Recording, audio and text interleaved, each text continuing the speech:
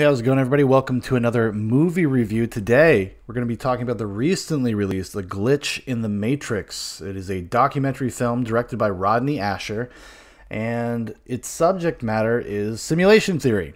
If you don't know who Rodney Ascher is, he's kind of been around for a few years.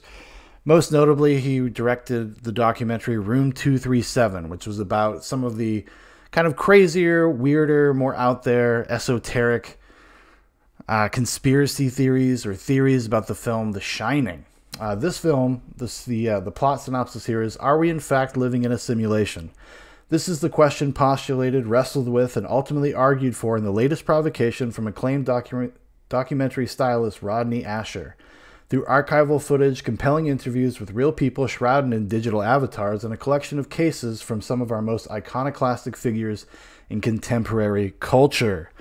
So yeah, Rodney Ascher does not really make straightforward documentaries. What he does is kind of do almost like visual essays, almost kind of more like a journalistic effort. You know, he's culling through archive footage. So there's, Elon Musk, there's Neil deGrasse Tyson, there's Philip K. Dick. Philip K. Dick is kind of used as a framing device almost.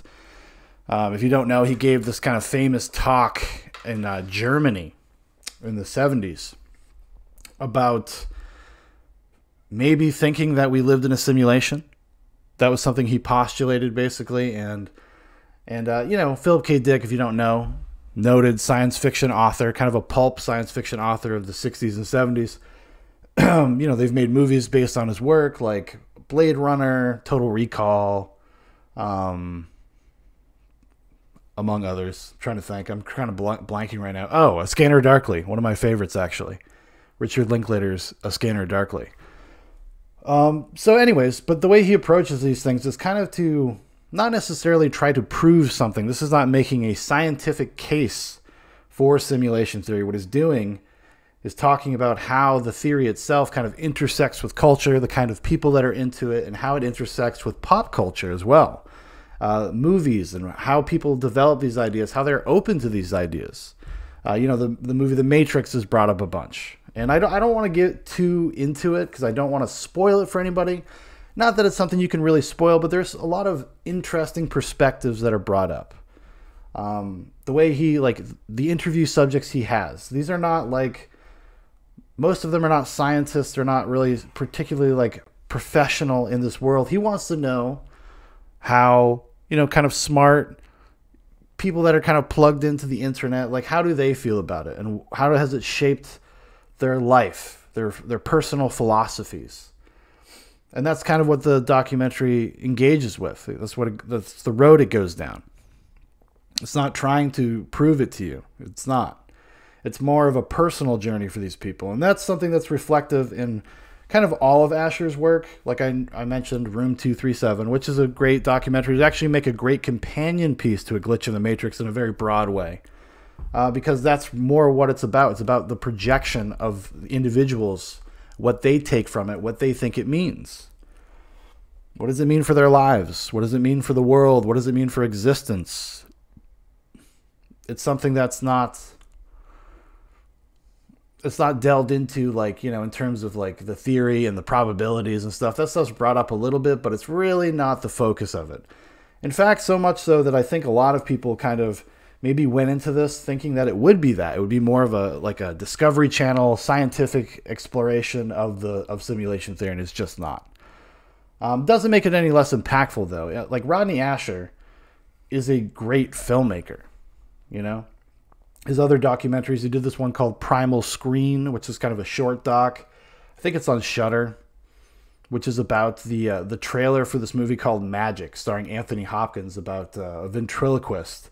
And it's kind of his evil ventriloquist dummy that kind of takes over his life. But what it's about is actually people watching the trailer when they were kids on TV and seeing the movie late at night and how it affected them and what it made them think and how that intersected with this larger part of their lives with toy commercials and how they thought about these kind of almost what you would consider a banal or old hat subject of ventriloquism and how it kind of breathed new life into it, new possibilities, new terrors.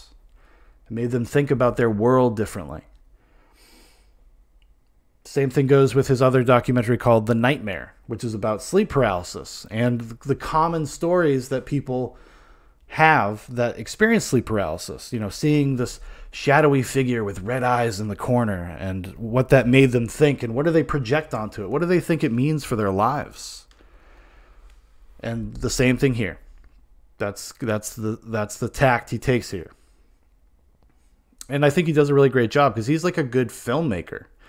You know, Rodney Ascher, I don't know if he would be like a good narrative filmmaker in a sense, but the way he structures his movies, the way he builds upon things and how he builds the layers and how he paces things is very much like a narrative. It draws you in, giving you these little tidbits, these little crumbs of of information, and then kind of subverting your expectations about what that information might mean later on in the documentary. And I think he does a really great job with it because he touches on everything from just like kind of the boring scientific perspective, albeit briefly, to kind of people that are just have more fun with it, like to think about it, to people that take it really seriously and so serious that it becomes like a detriment to their life. There's a kind of the last 15 or 20 minutes of the movie almost focuses on this singular story about somebody that was really obsessed with the Matrix and how it kind of caused them to do something awful. And it kind of ends on almost a darker note. Because if you really think about simulation theory, there is kind of a subtext of darkness to it, right? This idea that we're not actually living in a physical world, that it's all in our minds. And then if you start thinking about that, you must start thinking about, well, maybe the world that we're escaping from is worse than the ones that we're living through. The lives we're escaping from, the lives we're escaping from. It's an interesting thing to ponder, you know. But it's something I've always been fascinated with simulation theory. It's not something I've ever put a lot of stock into, but it's not one I can completely discount in the same way I think maybe Neil deGrasse Tyson might think of it. Because if you look at the trajectory of human progress, especially when it comes to technology, we're kind of trying to recreate some sort of reality virtually. It seems actually what drives quite a bit of science and entertainment, yeah, right? Like VR and video games and all of these kinds of things. It's a preoccupation that mankind has. So if you were to think of that, you're in a simulation. What's to say that the trajectory of mankind would not be the same inside of a simulation as it is outside of it? And then how many layers deep into a simulation are we?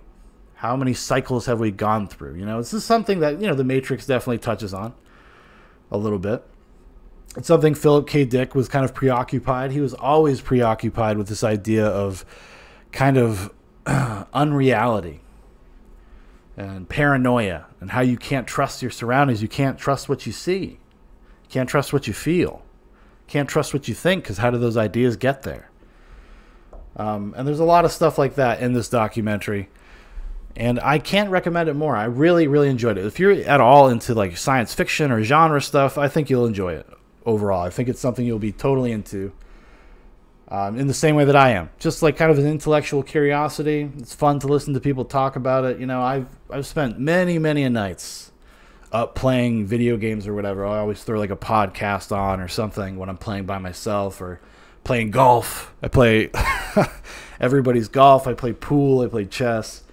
And I'll listen to podcasts and watch debates. And I used to watch a lot of debates with physicists and philosophers and psychologists talking and debating about simulation theory and it's how probable or improbable it is. And it's a lot of fun. It's just kind of a fun way to spend an hour and 48 minutes. That's another thing I like about Ascher's stuff, that while it is thoughtful and ponderous at times, he's also very succinct. Like, he's coming at this stuff probably with a thesis in mind before he really sets down and starts constructing it. Or even in the subjects he chooses to kind of explore and talk to, the people themselves. So there's a point to it. It doesn't feel nebulous at the end. Maybe, just because of the subject matter, maybe it feels a little open-ended, but he's trying to impart to us this kind of an empathy center, this kind of exposing this part of the human experience. And why are we fascinated by these things? Why are we fascinated with these ideas? Why does everybody think the idea of simulation theory is cool or interesting at the very least, right? And especially people of my generation, there seems almost like a preoccupation with it in terms of the idea that you can rationalize your apathy. You cannot take responsibility because what does it matter? And the dark road that can lead. And I like the documentary for getting into that stuff, exploring those ideas in a way that I felt like actually made something of a point. It made a broader, deeper, like humanistic point rather than trying to make a technical, scientific, like, go at it, And there's my phone. But anyways, yeah, definitely check it out if you have the opportunity. I'm sure it'll show up on a streaming service or something in the near future. But if you like Rodney Ascher's other stuff, you like Room 237, you like The Nightmare, you like Primal Screen, I think this is well worth your time. And yeah, it would be worth the $6 to rent it and support Rodney Ascher. Because this is kind of, I think, just people are coming into this movie thinking it's something it's not, and then kind of judging it based on that expectation. Because it's actually, surprisingly enough, because when I was done watching, I was like, wow, that was great. Another great Rodney Ascher documentary. And come to find out, it's got pretty mixed reviews. Not everybody's cup of tea. But a lot of the negative notices I've found are people upset or unsatisfied by his approach to the material. They want it to be more of like a serious, hard-nosed, scientific, like, look at simulation theory, and it's just not that. It's just not that. All right, everybody, thank you for watching. Thank you for listening. If you'd like to know more about Zoobox, there's a bunch of links in the description for Facebook, for Instagram, for my Twitter, for my brother's Dan's Twitter. Also, leave a comment if you've seen this movie, if you like Rodney Ascher, or just about simulation theory in general. Is it something that interests you? Is it something that you find evil? Do you find is a waste of time? Whatever. Curious to hear your thoughts. And you guys have the best day ever, and we'll talk to you later. Okay, bye.